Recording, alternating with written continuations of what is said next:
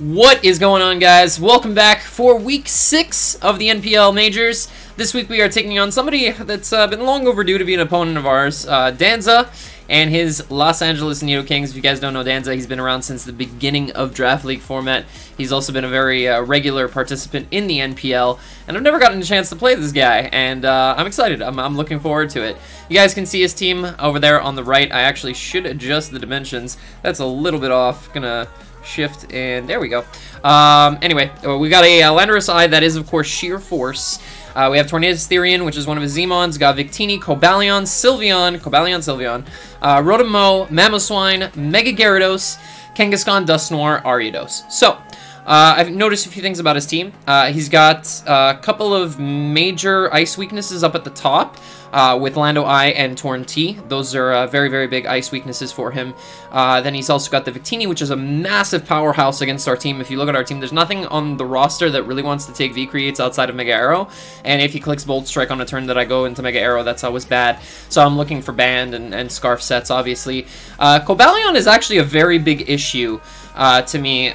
He can run a myriad of lead sets against me, which beat the majority of my leads. Things like Fortress, Diggersby, Mega Arrow. Like, if he runs an Air Balloon or a Shukaberry on his Cobalion, he can beat my Arrow and my Diggersby very readily. So, more so an Air Balloon, because I would have to pop it first.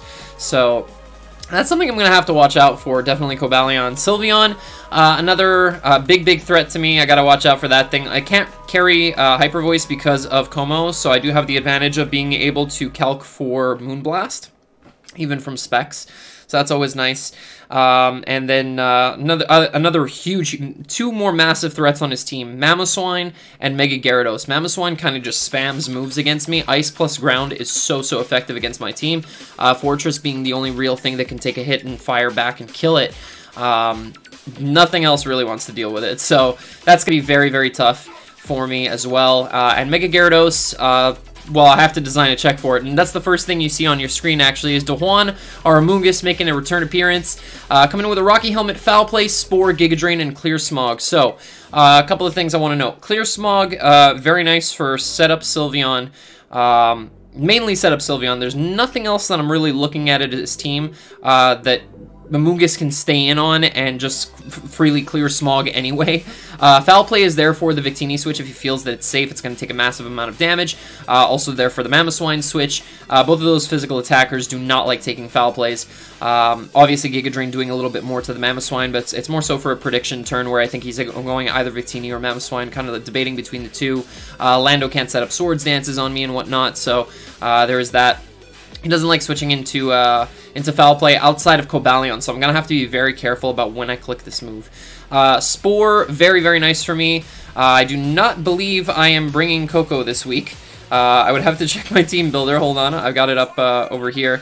Going to readjust that. Yeah, I'm not bringing Coco this week, so Spore is pretty free on the majority of his team. Outside of Rotomo, Clear Smog hits that thing pretty hard, though, so there is that, even though it's only a base 40 move, I believe. I'm going to check that real quick. Is it base 40? It's base 50. Sorry.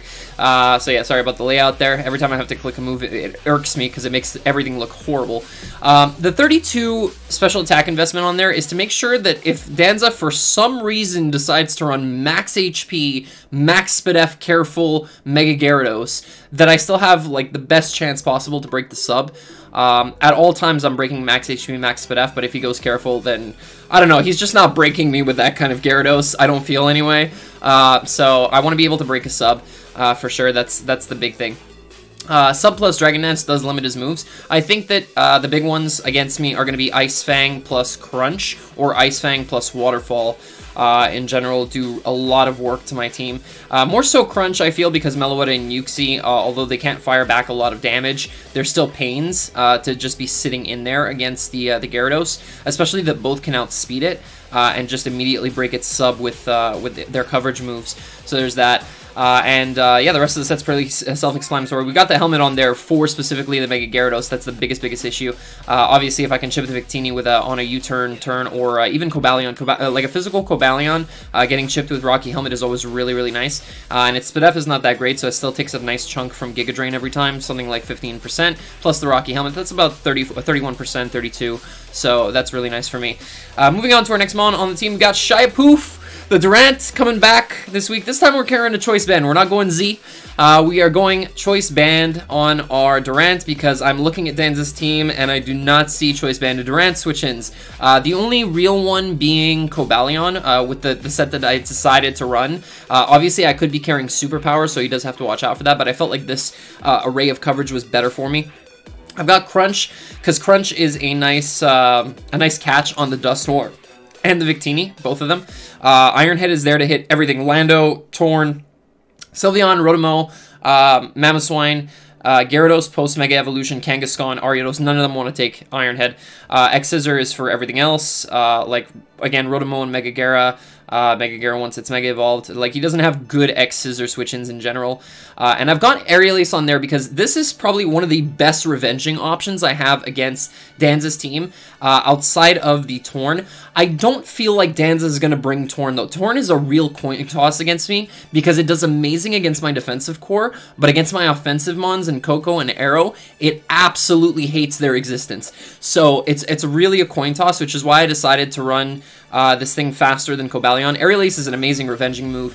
It does like 25 to Cobalion, so great there. Lando Eye, if it decides to be Mono Calm Mind, for example, without the Rock Polish, then I can come in and revenge it with Aerial Ace. It does like 30 to 40.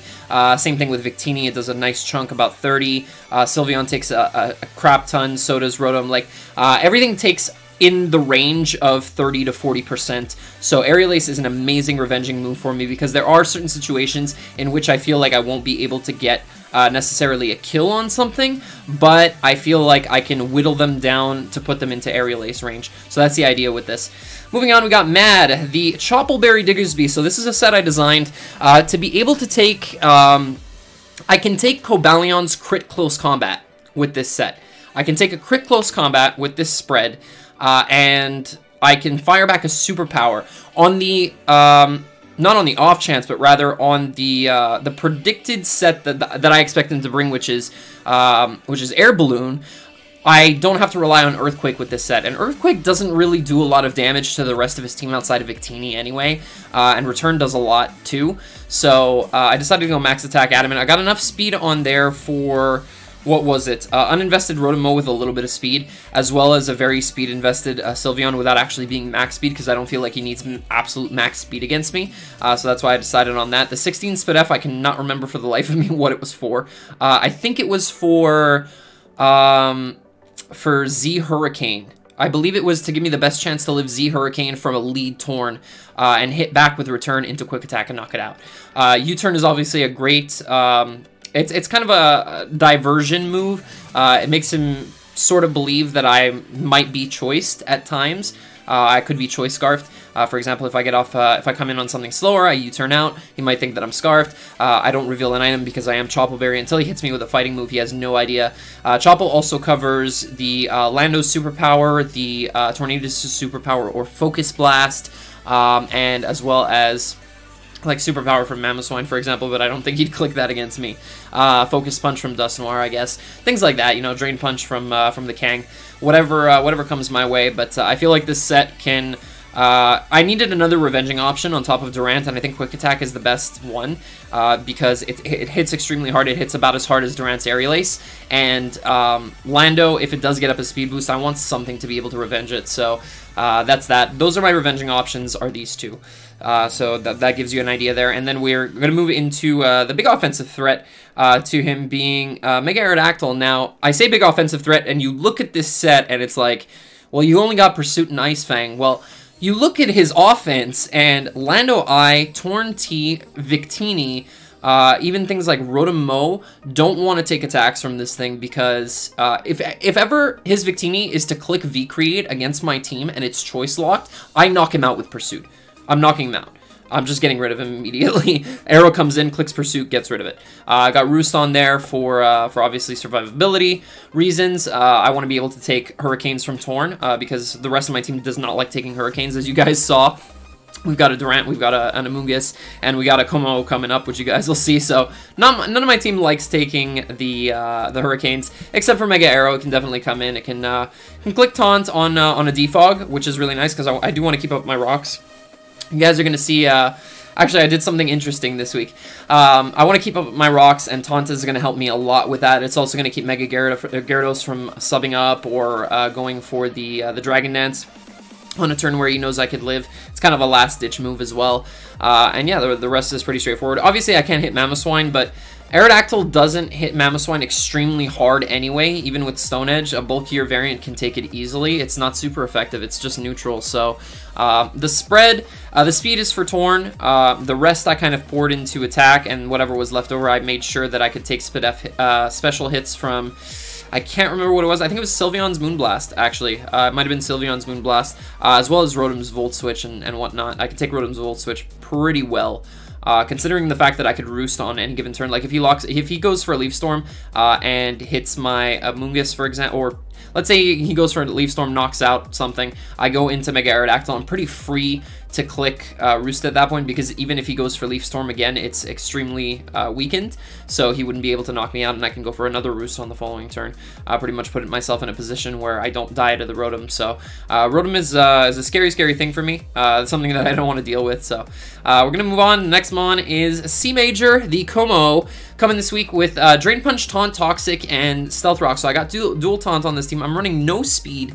The reason that I did this was that his bottom 3 mons are all pretty slow, and things like Dusknoir, things like Ariados. Dusknoir is being the big one, really, because I don't have knockoff on Diggersby, and I do not want my Durant getting Will-O-Wisped. Como can deal with Dusknoir in that sense, where I can go for a Taunt into a Toxic. Drain Punch is really nice, as I'm able to get back a lot of health from the Cobalion. This is my primary Cobalion check, as you guys can see. I actually EV'd this thing to be able to take +2 Fightinium from close combat, so he wouldn't be able to knock me out with a Z close combat. An all-out pummeling from full. I even might have EV'd it to be after rocks, so I can take the hit, I can Drain Punch most of the health back, and then once again I can revenge the Cobalion, because he can never set up a Swords Dance plus a Rock Polish on me unless I play really stupidly. And Stealth Rocks are there for obvious reasons. Yache Berry is really cool because a lot of the ways that his team deals with my team is by running ice coverage. Things like Icy Wind on Torn, Hidden Power Ice on Lando, for example. Mamoswine's Icicle Crash. Now this is really cool. In a lead situation against Mamoswine, I'm pretty much free to click Drain Punch. So long as he doesn't flinch me, I'm able to really weaken the Mamoswine and then go into a respectable check afterwards, which you guys are about to see the turn after. So I think this thing really deals with his defensive core, while the rest of my team dealt with sort of the top half. This really deals with the bottom half. It prevents Mega Gyara from going for repeated Dragon Dances if this is what's in. If he wants to sub up on me to prevent the Toxic, then he has to deal with the Drain Punch. He's forced to first turn Mega, so he becomes a Dark type as a result, and I'm able to break his sub because I am max attack adamant. So very, very, very nice set. Moving on, last mon on the team, we do have Knowledge, the Uxie, Colbur Berry, Ice Punch, U-Turn, Foul Play, Stealth Rocks. Now, you guys saw I'm running dual Stealth Rocks, and the reason being that Victini is a threat, Torn is a threat, Lando is a threat, and Gyara is a threat. All of those are major threats, and I know that Danza, I've been watching some of his videos, and I know that he's been very fixated on bringing a Defog Mon every single week because he fell short to Hazards. I think it was either once or twice, and he absolutely wants to bring Defog on Torn, on Lando, on Rotom, on something to be able to get rid of Hazards. So if I give him the impression that I sacked off one of my main rocker, at some point in the game, I can still get up rocks later. If he lets his Defogger go down and I get up rocks afterwards, then Arrow's looking really nice. Durant's looking really, really nice for the end game. Got Ice Punch on there. Like I said, his top 2 are pretty ice weak. Ice Punch hits them pretty hard. Foul Play is there mainly for the Mammoth because I need something to hit it, and I wasn't going to rely on something like Focus Punch. I can't even remember if he gets Focus Punch. U-Turn is there because I'm actually faster than the Gyarados. If you look at my speed, I hit 288, which is faster than Mega Gyara. If it Mega Evolves on me and goes for a sub, I get off a U-Turn and I get into Juan. And this says Rocky Helmet plus Giga Drain, so I can wear down the Mega Gyara and essentially get rid of it. That's going to be the idea. I had that situation play out in a lot of mocks. Mega Gyara really likes to come in on Uxie because there isn't much that Uxie can do to it, but getting off the fast U-turn into my defensive check is really, really, really good for me. So yeah, there's not too much you can do to this. The Colbur Berry is mainly for knockoff from Lando, knockoff from Torn, as well as potential knockoff from the Mamoswine, and if I need to take a hit from a +1 Gyara with Crunch, I can take it. So very straightforward team. There's like it looks complex, but it really isn't. There's a lot of really straightforward sets. So what we're gonna do now is we're gonna hop right into the game, as we are on the wrong screen, aren't we? Yes, we are. Hold on. That was my Amoonguss set. Where is my replay? It should be right here, and there we go. Alright, so this is the matchup. I forgot to reverse it, so I'm going to do that right now, as we're going to switch sides, and I'm going to pause and reset. Okay, so you guys already saw Danza's lead. You guys don't know mine. So you guys see he brought a lot of the stuff that I expected. Dusknoir is kind of dealt with by Como. We've got the Mamoswine. I see no Cobalion, and I was actually really surprised. But what surprised me even more was seeing no Torn. Seeing neither of those two was a shocker. I was like, wait, what? Where are the two biggest offensive threats to my team? One by just spamming attacks and the other one by setting up. What's going on? I pretty much calculated, I pretty much figure out that it either has to be Lando or the Mamo, which is his rocker, which Uxie can deal with pretty much both simultaneously, which is really nice because I don't have to deal with a rocking Cobalion. And I see the Dusknoir, like I said, Como deals with that. See the Sylveon, I'm kind of expecting a choice set against my team. I know that he could be carrying Psyshock for my Amoonguss, so there is that. And we got the Victini, I need to scout that thing set, and the Gyara, I really don't care about. I got Amoonguss, so we're going to hop right into this game. He's going to lead off with Sylveon, I'm going to lead off with Uxie, so... my idea here was no matter what he chose to lead off with, it was pretty safe to just get up rocks. He couldn't taunt me with anything but the Lando. I believe it doesn't even get taunt. I might be wrong. But the Gyara can't taunt me because I'm faster. So I would get up my rocks immediately, and that's exactly what I'm going to do. As Danza decides to baton pass, and he gets out into his Lando. And this is what I was talking about. I think Danza has developed an obsession with defogging. So much so that he goes into his Lando. He lets it take an Ice Punch as he defogs away my rocks. And you already know I am not getting out of here without rocks. He's going to go for U-turn. I don't care. I take 30.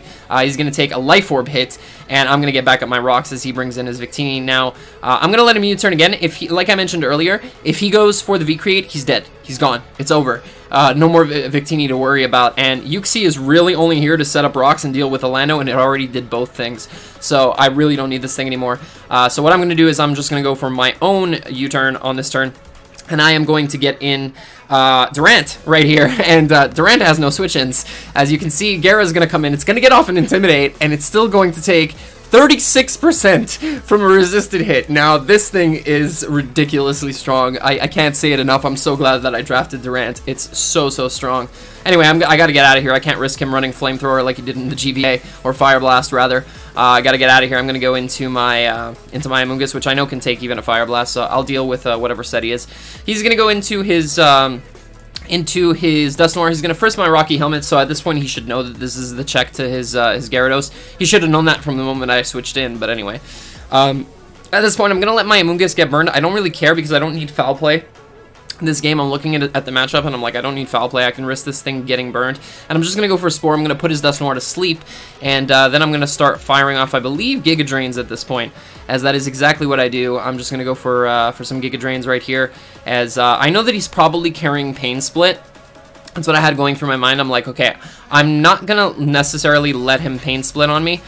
This is a very interesting turn. As you guys see, I went for Spore there expecting the Wake Up. That way I could keep him asleep even if he did go for Pain Split, and then I could get a free switch out into something else and just get my Regenerator health back. But this actually ends up playing to my favor because I go for the Spore. and I change up my move on the following turn, and I end up going for the Giga Drain, because if I Spore as he switches out, I don't gain anything, and that's a reasonable option for him. So instead, I'm just going to go for Giga Drain. I know that I can switch into Como at any time on this thing, and I'm not worried about Como getting burned, regardless of the Mamoswine being there. Like I said, I have an amazing Revenge Killer in Durant with Aerial Ace, so I really don't care. I'm just going to go for Giga Drain, and he brings in the Defogging Lando, so hurrah! Our rocks are here to stay, ladies and gentlemen. That means that the Gyarados, which is presently at something like 38%, falls to 13, which means that it can't sub, because he never Mega Evolved. He switched out immediately, I believe. Yeah, he did, because it's still in regular on the screen. Victini takes 25% every time it comes in. Sylveon takes 12, so does Mamo, and the Dusknoir is still asleep right now, so that thing's not a bother. He's actually going to go back into his Dusknoir right now. He's going to first put my Rocky Helmet again, no big deal. He's going to go for the Pain Split. I expected that. I do expect him to wake up this turn, and I'm going to go for Spore. The reason I went for Spore that time was because if he pulled a switch out, like a double, then he just took needless rock damage on his Dusknoir for nothing, so I figured that he would stay in. So I end up firing off a Spore. I keep this thing asleep. No biggie. He's going to switch out. He's going to go into his Sylveon as I pull a switch out into my Arrow. Now, I know that even if this thing is Scarfed, I outspeed it. I crept the Torn, so I'm good there. I know that he's probably not going to want to keep in his Sylveon. What I end up doing here is I actually double into Amoonguss, and I get it back in, and he's going to go into his Victini now. I disagree with this play. I don't feel like he should have gone Victini here, even though it's expendable because the second it goes for any attack, my arrow comes in and revenges it. I still think that he should have gone Mamo because that puts a lot more offensive pressure on me. And while it does allow back in Durant at some point, if he is Choice Scarfed, it's not as easy for Durant to come in, and flinches are always a thing, so I've got to be more careful around the Mamo than I do around the Victini. The Victini, I have the safest switch in the world, which is sacking my Yuxi to his Zen Headbutt, and I actually see this damage. It does 16.7%, and I calc it, and I'm like, oh, this is Choice Band. This is Choice Band Victini. Okay. So I can kind of play around this. I can go into my Durant, keep my Yuxi for sack fodder later, and I'm going to end up taking 32% from that Zen Headbutt, which means it's probably not a 2-hit KO from here, but I know that I'm faster. That's something that I'm 100% guaranteed to be is faster than his Victini. So I contemplated what move to click here. I could very easily click Crunch and just knock this thing out, or his Gara, or his Dusknoir, or 2-hit KO his Mamo, or get a huge chunk off on his Sylveon, which is already pretty low. But I instead decided to go for the Iron Head because I felt like if I missed Crunch on the Mamo, I was forced out, whereas if I missed Iron Head on the Mamo, I still had the option of staying in. So I'm going to end up going for the Iron Head. I know he's probably not going to stay in, and I know that my Iron Head 2-hit KOs Victini as well. I end up getting a crit on his Dusknoir. Now, that only matters if I miss the next Iron Head. So realistically, it would have ended up being hacks one way or another, but the Dusknoir would have ended up dead, and that would have been fine by me. And I had ways of dealing with the Dusknoir. Another mon that really deals well with Dusknoir, actually, this game is Arrow, because Arrow can spam Taunt and Pursuit and end up beating the Dusknoir 1v1, because I have Roost, I have Taunt, and I have Pursuit. So I would eventually knock him all the way down, not allow him to Pain Split on me. So I get another kill with the Iron Head. He's going to go into his Mamoswine. I'm going to actually stay in here. As he reveals the Choice Scarf, being faster than me, and he didn't go for Earthquake, I assume because he was afraid of Yuxi coming in and being sacked, so he's going to end up going for the knockoff. He knows that Icicle Crash would do nothing to me. As good as Durant is in the endgame, I can win with Diggersby now pretty readily. If he doesn't lock into an ice move, then Diggersby comes in anyway, and it can pretty much kill something. And I still do have the Komoa with the Yachi Berry for his Mamoswine. And the fact that his Mamoswine now revealed Scarf means that I don't have to worry about Life Orb crit, I don't have to worry about any of that. So I'm going to go for an Iron Head. I'm going to hit another one, which is crazy. I think I've hit 3 at this point. Unheard of. And the Mamoswine is going to end up going down. And in comes his Victini. I know that I'm faster than this thing. But he reveals the Quick Attack. I go for a Crunch. I don't have my Choice Band anymore because he knocked it off. So I'm going to go for the Crunch. He ends up doing 10% to me with Quick Attack. And I end up living, I think, on 2 HP.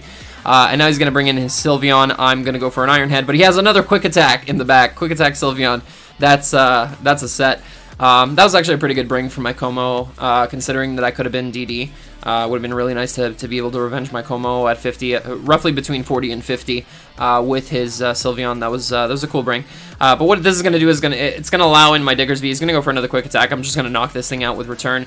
And when his Gyara comes in, I'm going to play it safe, because if he Mega Evolves, which he has to, quick attack is not a guaranteed kill, whereas Rocky Helmet is always a guaranteed kill right now. He's at 15%, so I'm going to end up switching out into my Amoonguss. He's going to go for the Dragon Dance. That doesn't bother me at all. He needs to flinch me repeatedly with Ice Fang, which he is not permitted to do, as he hits my Rocky Helmet and he immediately dies to it, and he ends up critting me too, and I calced for the crit, and I saw that it couldn't kill me, so I was like, yeah, you know what, we're just going to stay in, we're going to click Giga Drain. So that ends up being a 5-0 win for us. I was really happy with the way this game played out, with everything. I don't think anything realistically went like too heavily in my favor. He crit knockoff with his Mamoswine on my Durant when it could have just clean swept the rest of the game. Like a quick attack into quick attack wouldn't have ended up knocking it out. Like he could have played games with his Gyara with Intimidate, but he only had that option once because it came in on rocks only once. Well, I guess if he Mega Evolves, but then he has to think about attacking or not, because then he dies to my Amoonguss. So either way, I think it would have ended up being a 5-0. The crit on the Dusknoir, again, I don't consider hacks unless I miss the next Iron Head. And even that, I still had the option to switch into something like Yuxi, which was at really low amount of health, and Pain Split would have gotten him absolutely nothing back. Maybe like 10% roughly, so that was always an option. So I probably wouldn't have ended up staying in with Durant just for the fear of missing, and I would have gone Yuxi, but I had to keep that sack. And yeah, this game played out really well. This is the first time I really felt confident about how I was playing a game, and it came through all the plays, everything, and 5-0 win. Second in a row now, actually. Last week's was a little bit more hacksy. I feel like this one I was in complete control the entire game. So good game to Danza. I hope that we get a chance to face off again. I hope his season turns around. He's been on a little bit of a losing streak, I believe, at this point. So definitely go and show him some love, guys. Go and check out his channel in the description down below. Next week we've got the person who I've never beat in Draft League format before, who we played twice in Minors in our first season in Minors, which is PokeRob. No, not PokeRob, excuse me, PokeTCG Gamer Rob. I may have made that mistake before in the past, calling him PokeRob. Sorry, Ray. Yeah, we got PokeTCG Gamer, who's a ladder champion. He's by the time you guys are watching this, he's already won SPL. With his team. I forget the team name, but his team won SPL, which is really cool. He's a big part of it as well. He did pull through for his team, get some crucial wins. So this guy's incredible. He's a really good builder, really good player. I'm not looking forward to playing against him, but I've actually got some pretty big transactions coming up this next week. My team actually changed a little bit. You guys probably noticed it in the team builder, but I did have, actually I didn't update it on here. I'm supposed on this team. I'm supposed to have Samurott and Ditto instead of Fortress. So I'm sorry about that. My team was actually incorrect. I meant to mention something about the Ditto as well in team prep. The fact that he couldn't bring like an enormous amount of setup against me this game because of the presence of Ditto. But anyway, that's not important. We made those transactions over the last week, and we've got a couple more coming up this week. So I'm gonna try to make a video about it as well, because I think these two are a little bit more crucial than the Ditto and Samurott pickup. While I love Samurott and it gave me a water type, I think that this next transaction puts my team somewhere where it hasn't been yet this season. That's like scary status. So you guys are gonna see what those transactions are. Be looking out for that. That video should be coming out some point. I would say like Monday or Tuesday. Probably Tuesday though, because I'm off on Tuesday. So yeah, that's it, guys. If you guys did enjoy, as usual, make sure to leave a like down below. I know this is a little bit longer of a video, but I did feel really proud about this win, so I wanted to go into detail on everything and how I prepped, how I played. So if you guys agree, make sure to leave me a comment down below. Let me know what you guys are thinking of our season. We are now 5-1 plus 15 differential, which is incredible. And subscribe if you haven't already, if this is your first time here, or if you're just passing by from time to time. Make sure to subscribe so you don't miss a single battle from the NPL Season 8, and I will catch you guys later. Ciao.